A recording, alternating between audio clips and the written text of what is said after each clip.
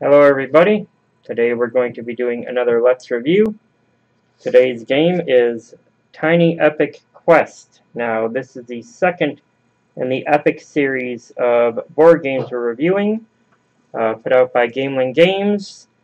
This is written by Scott Almes, who did the Tiny Epic Western that we did yesterday, Tiny Epic Quest. Let's take a look here at the back. I want to show you guys how big. Again, these are small boxes, but there are some big things going on here. Now, you're going to want to give this a minute to let this camera adjust, but take a look at how colorful and bright this map is. All of this is in this one little box, and look at how small. This will fit in your backpack. If you're in college, you want to play with some friends, you want to hang out with people, and we're going to tilt the camera down and show you all the pieces here. There are a ton, so I'm going to get through as much as I can, guys. There's a ton of stuff to show you. First of all, right off the bat, here's what we're dealing with. Two phases in this game. You're going to have your day and your night phase. So what you're going to get is, you're going to get three of these little guys here. These are called your meeples, and you're going to notice little holes on these guys. I love this part of this. Through questing that you will do during the night phase, you're going to set it up during the day phase, you'll get epic items that will fit right on them. I've never seen this in another game, and I've had board games since I was a kid, and I was born in the 70s and grew up in the 80s, so that tells you how many board games I have played. I've played a ton of them, and I've still never seen this. The way this one works is there is again strategy, but this one's a little different. The strategy for this one takes place by pushing your luck, for one thing. You will notice here this card says rest. Each player is going to get this, and you can either rest, you'll see here, and the rest will have some benefits if you look. So we will get on in here with this card. So you can see here, get to return to the castle, and you will each have a castle, and your characters will return there. Now, if you don't want to rest, you can adventure. What I like about this here is this is almost a little player aid, and you can see here that on your turn, this shows you will use dice. The dice tell you how to resolve things. So first, you take your damage. Second, you gain your power. Third, you deal with your magic. And then in any order after, you have your torches or scrolls and attacking goblins. Now, your torches and scrolls are used to traverse caves. Now, what caves and where? I'm glad you asked. You have these gorgeous full-color map pieces. Now, you'll notice roads and you'll notice rivers. These are important. These are very important because the other great strategy piece in this is movement. And again, I haven't seen this used in a game before either. This here, actually, let's set this aside, is one of these various caves that we're talking about here. And you will notice torches on this. So see how, to start with, you need one torch die. So at night you may roll one. You can go in there. If you're going to try and press your luck when it comes your turn again, you're going to roll again and try and get another torch. Well, you notice for those last two, you need 2 torches apiece. So if on your turn you only roll 1 torch, you don't move forward there. You need 2. That's very important because that can slow you down, and you might have wanted to rest instead. Now, one big dynamic in this game, as I said, is movement. You have 5 ways to move, and what I like about it is that the 5 ways of movement are for all players. So the ways to move here, let's grab these for you, because I think this is really cool actually, are these 5 here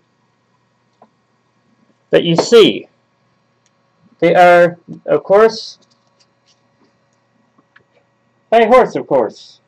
So you will see this is one example. Horizontal on the road. And what I like is each movement that you pick on your round will allow you, and for some reason our camera's hating this lighting today, so I do apologize. There we go. Camera's being naughty. Well, there we go. So you can see the gorgeous color artwork. As I said before, Gamelyn Games does not disappoint on the color art. And then when they're done on a turn, you just flip it right over, and you know that movement's done. And then you can go on to another. All these are available to you guys, but the thing that's interesting about this, right? By ship, we've got here by raft, by griffin, which I have not seen in any other game, diagonal, and check out the griffin there. He's all business. He looks very serious, like he's drinking a lot of coffee. He's not playing around that day. He's not playing. He's serious about this.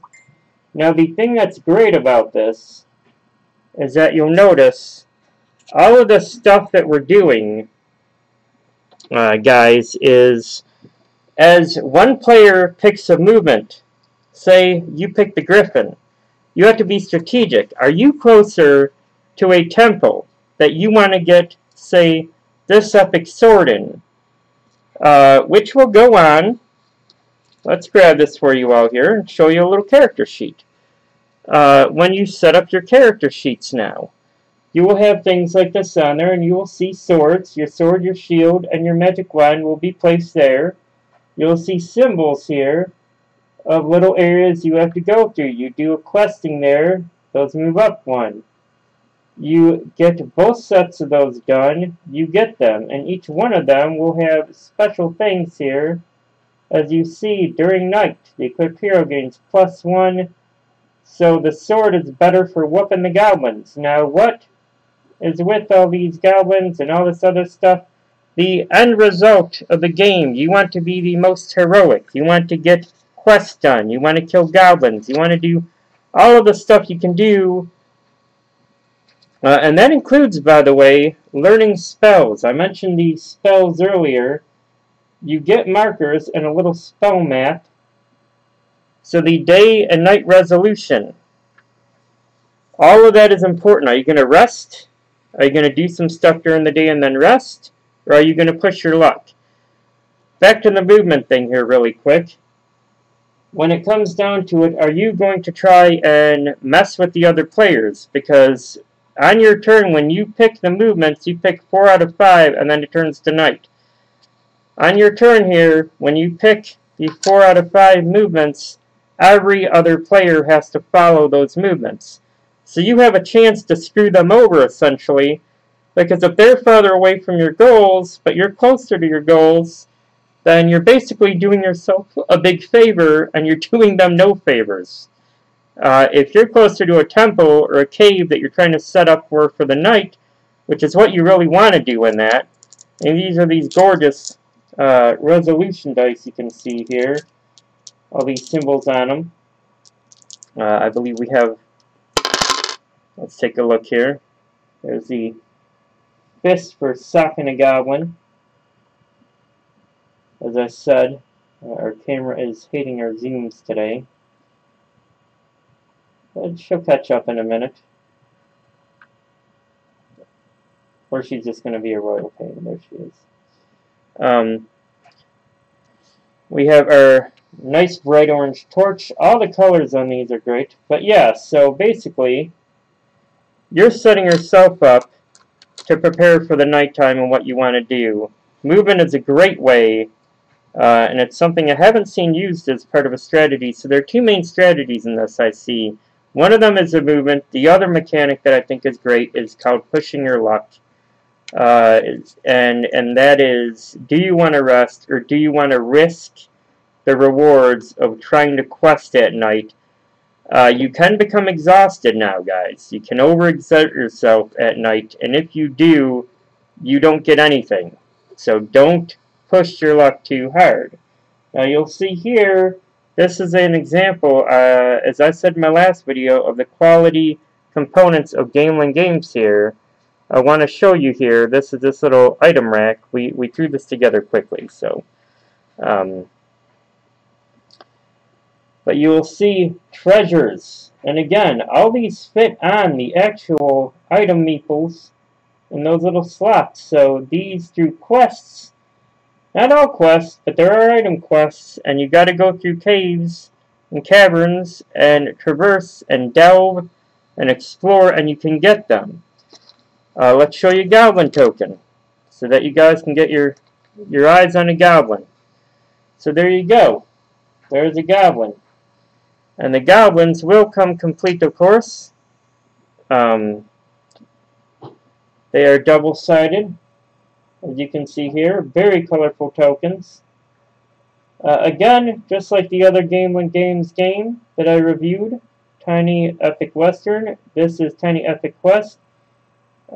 These are games that you can really throw in your backpack, go anywhere, and I think these are great games because, again, there is a ton of stuff with this.